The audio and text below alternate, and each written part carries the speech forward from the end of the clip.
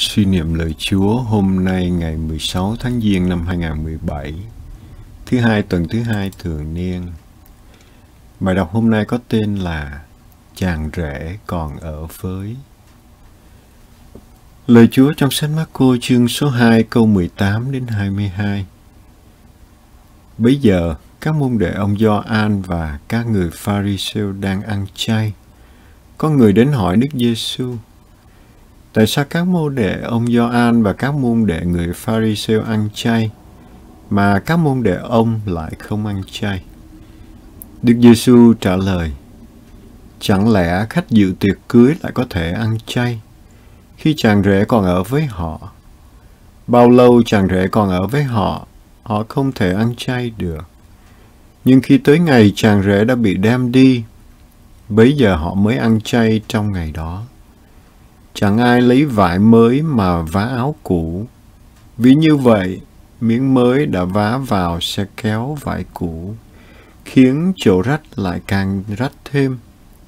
Cũng không ai đổ rượu mới vào bầu da cũ, vì như vậy rượu sẽ làm nứt bầu, thế là rượu cũng mất mà bầu cũng hư. Nhưng rượu mới thì phải bầu mới. Lời suy niệm. Một trong những nét khác biệt giữa Gioan Tẩy Giả với Ðức Giêsu là sự khắc khổ nhiệm nhạc. Gioan được coi là người không ăn bánh, không uống rượu, còn Ðức Giêsu bị mang tiếng là tay ăn nhậu với quân thu thuế. Chúng ta đã từng thấy Ngài ăn tại nhà ông Lê-vi hay ông Gia-kêu. Các người Pharisêu cũng là những người thích ăn chay nhiều lần trong tuần. Dù ngày ăn chay chính thức hàng năm của đạo Do Thái chỉ là ngày lễ xá tội. Như thế, có sự khác biệt khá rõ giữa môn đệ của Ðức Giêsu với môn đệ của Gioan Tẩy Giả và môn đệ của người Pharisêu. Một bên có vẻ thoáng và thoải mái, một bên thì khắc khổ nhiệm nhặt. Tại sao môn đệ của ông lại không ăn chay? Có người đã dám hỏi thẳng Ðức Giêsu như thế. Ngài đã trả lời bằng một cách dùng một hình ảnh dễ hiểu và đầy ý nghĩa. Vào thời Ðức Giêsu tại Palestine, cũng như tại nhiều vùng quê ngày nay, đám cưới là một biến cố mừng vui có tính làng xã. Chẳng thể nào hiểu được chuyện một người đi ăn cưới với khuôn mặt buồn của kẻ đang ăn chay. Chẳng lẽ khách dự tiệc cưới lại có thể ăn chay khi chàng rể còn ở với họ?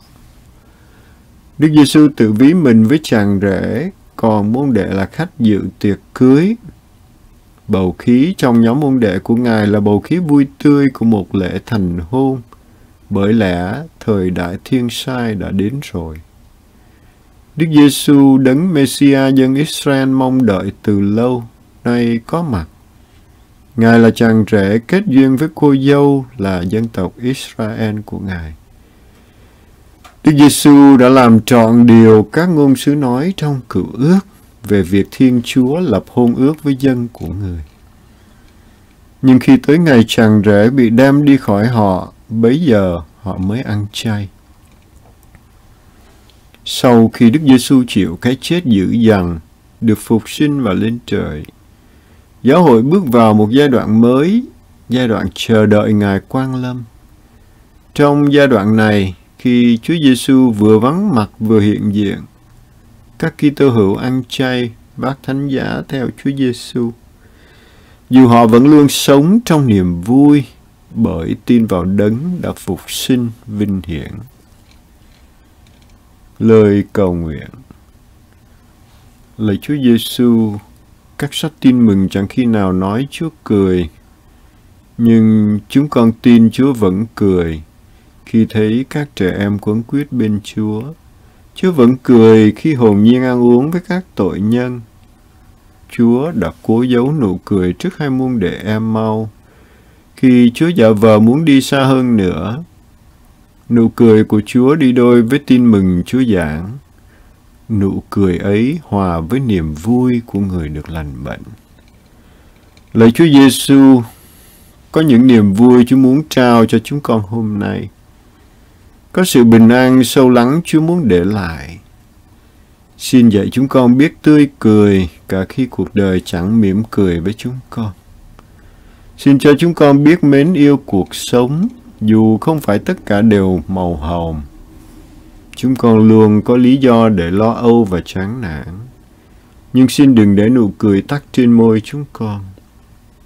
Ước gì chúng con cảm thấy hạnh phúc vì biết mình được Thiên Chúa yêu thương và được sai đi thông truyền tình thương ấy. Amen.